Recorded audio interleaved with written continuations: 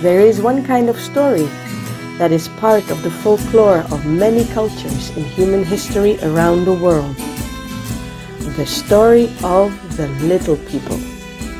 Humanoids that look like humans, only very, very, very small. There are tales of leprechauns in Ireland, dwarves in Germany, Nunos in the Philippines, Nitawo in Sri Lanka, and so many more. No archaeological evidence was ever found to prove their existence. Maybe because they carefully made sure they would never be found.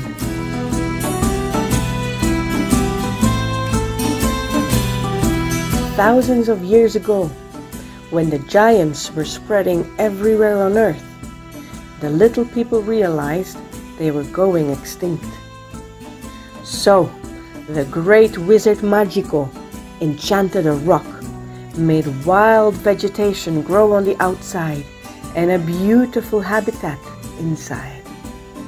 A new home for the little fire creatures, the little water creatures, the little air creatures, and the little earth creatures.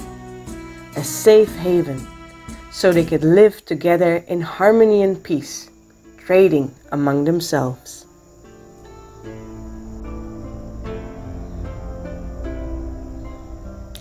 The air creatures had little wings, and they lived in the high canopy of the jungle, inside the dome of this magical world called Mythic.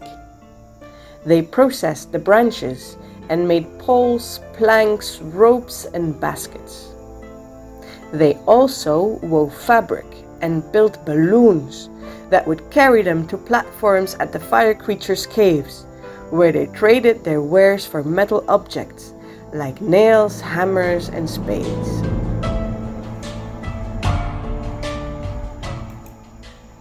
The fire creatures were strong like rocks, with massive hands and feet. They lived in caves inside the mountain of Wahatu.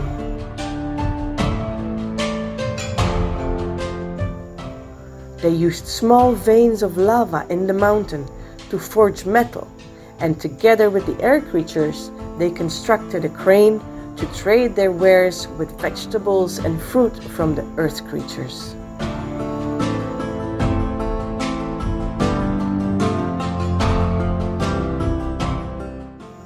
The earth creatures lived in hobbit-like houses in the earth at the foothills of the great mountain of Wahatu.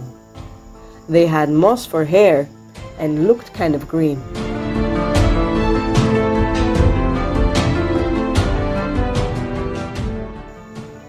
They cultivated fields with the aid of giant snail-like creatures and built canals and mills with stone, harnessing the powers of the rivers flowing down the mountains.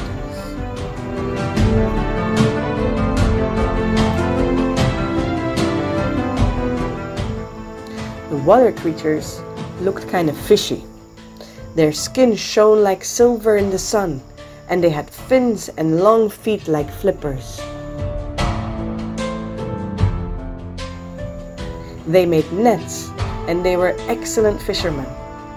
With their own crane and balloon port, they traded their fish for wood, baskets, vegetables, and fishing hooks.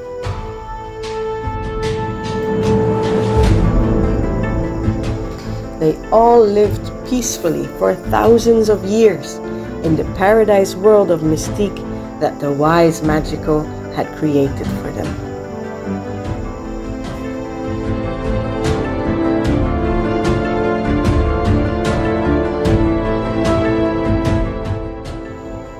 And so it went, until one evening, when everyone was still working and playing and swimming and swinging and flirting, a great rumble started shaking everything around them.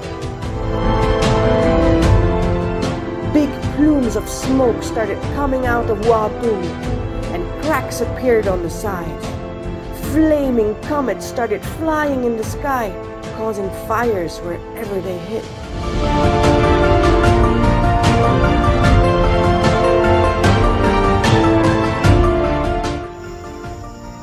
Magico understood in an instant that he had made a mistake he didn't know how to fix. The gift of fire he had deposited in the belly of Wahatuhu was out of control and was about to destroy the whole world of Mythic in one monumental volcanic eruption. Having only seconds to act, he cast his most potent spell, a spell given to him by his grandfather, but one he never expected to use. Without hesitation, he petrified the whole of Mythic, turning to stone all the creatures, all the plants, as well as the lava that was about to kill them. All life in Mythic was suspended. The mill stopped turning. The water stopped flowing. The joyful laughter of Ahila on the swing stopped, and Ahalo, who was pushing her, would not get to ask her to marry him as he had been nervously planning.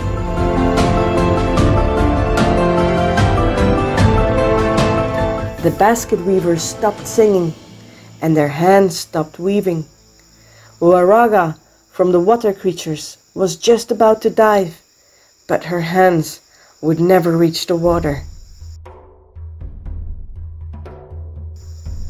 Iatho, who was bathing in the small lake of the earth creatures, kept pointing at all the beautiful red lights that were lighting up the sky as they all turned gray.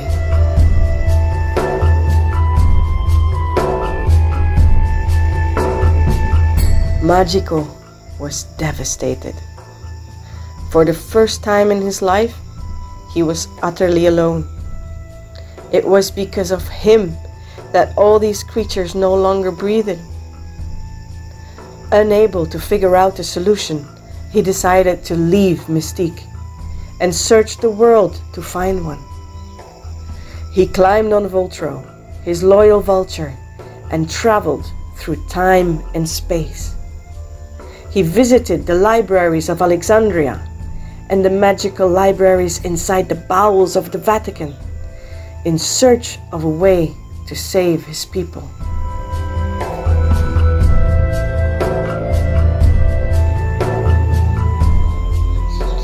The years were passing and passing, and he was finding nothing. He talked with shamans of the jungle, of Mongolia, and the plains of Africa, but no one knew what to do.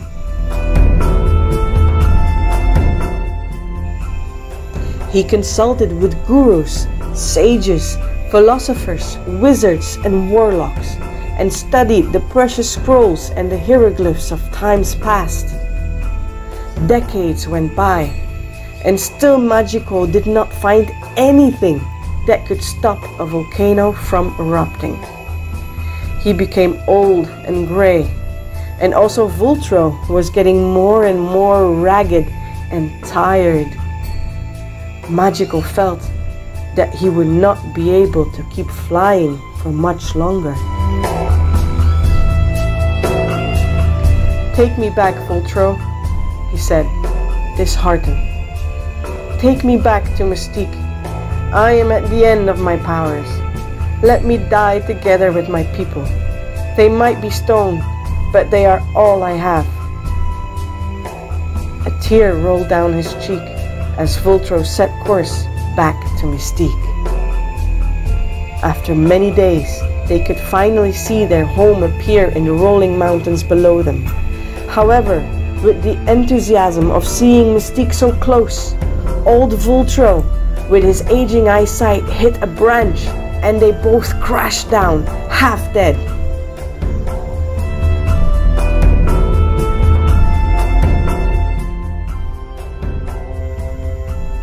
When they hit the ground, Two huge monsters rushed towards them, growling hellishly, baring their teeth and their infernal tongues.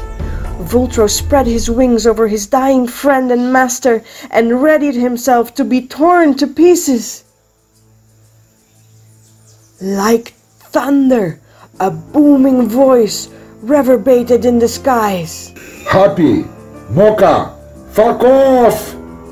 While the monsters instantly quietened and sat down, two giant hands picked them up and a voice boomed. What do we have here? Looks like you guys need help.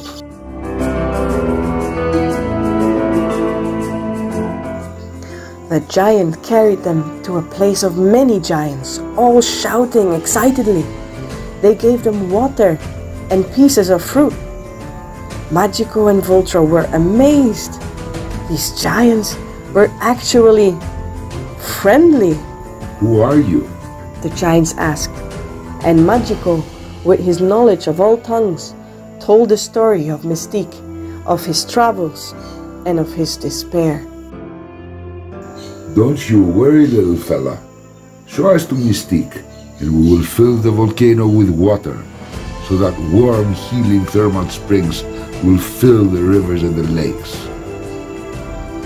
Thank you so much, great giants, but it would be useless, because I have no power or spell to bring life back into the eroded stone that are my people.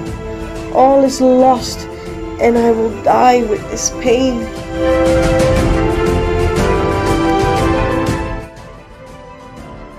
Don't be so glum, little fella.